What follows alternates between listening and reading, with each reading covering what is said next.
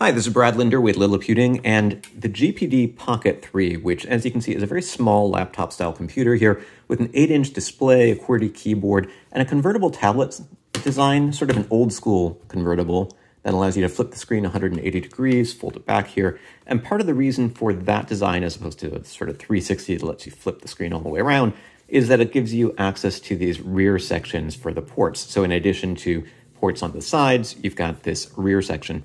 And that's really one of the most interesting things about this device is this USB port over here. So you've got HDMI, USB-C, or Thunderbolt, depending on the configuration, a couple of full-size USBs and a headset jack, plus this Ethernet port. But this one is replaceable. And you notice these two little screws holding it in place. Out of the box, if you purchase this for $650 and up during crowdfunding, what you're going to get is just a model with a USB port. But you can pay an extra $80 for optional modular accessories. And one is a serial port, so you can sort of pop this out and replace it with a serial port. The other is a KVM adapter. And you put this in, and you get an HDMI and USB input, allowing you to use this to remote control other devices. And I'll show you how that works. So first of all, I'm just going to show you how easy it is with a sort of 2mm or so screwdriver to pop this out. And you take those screws out and you can see it almost just snaps, comes right out. So it doesn't, it's basically the screws that are holding it firmly in place. When I slide in the replacement, it's not going to be quite right until I screw it in. So let's go ahead and do that. But then once I do that, it should be automatically detected when I reboot the computer.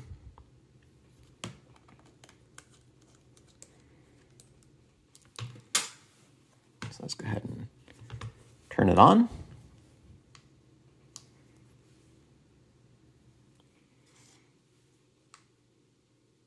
There we go. And in order to demonstrate this, I'm going to bring up another laptop. So the idea here is, while you can use this as a general purpose computer, I think the KVM or serial are really aimed at IT professionals who might want to plug into a industrial or enterprise or IT sort of gear. So let's go ahead and log in here. Out of the box, these two are separate devices, but I've got an USB port or USB Type-C connector, the one that actually came with the charger, plugged in here. And as soon as I plug that in, you'll notice I can use the touchpad here, not to control what's happening on this screen, but to control what's happening on the screen behind me.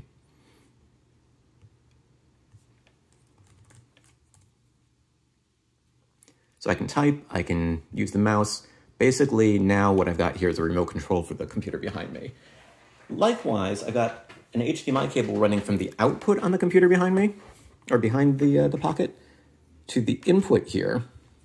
And this isn't instantaneous. Instead, what happens is it's detected as a virtual camera input. And so I'm going to, actually, you know what? I'm going to bring up the camera using the touch screen because this touch is not really done that way. And here you'll notice that out of the box, what you're seeing is my face talking into the computer from the camera right here. But if I switch cameras, now what we have is a representation of the screen behind me. And so, again, if I go in here, I can navigate, I can scroll, and everything that happens on one screen happens on the other. If I wanted to, I could even watch video.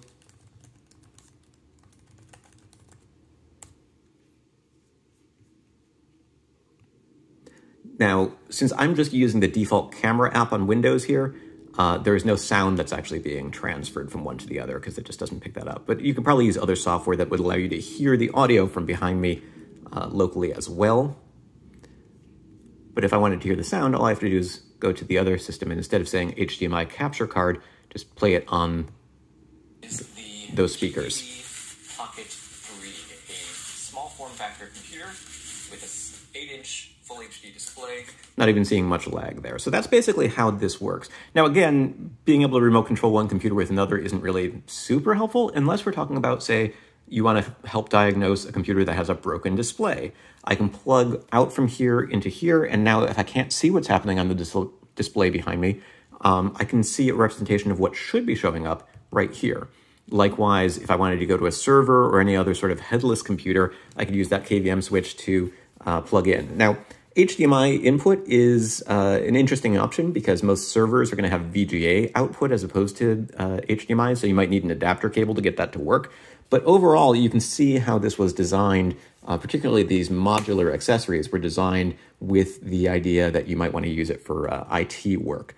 If I go ahead and pull those out, again, it's just back to being a regular computer. So if you didn't want to pay that $80 premium for the extra accessories because you just wanted to use the built-in, the USB, and that's all you really need, you don't have any use for serial or KVM, then there you go.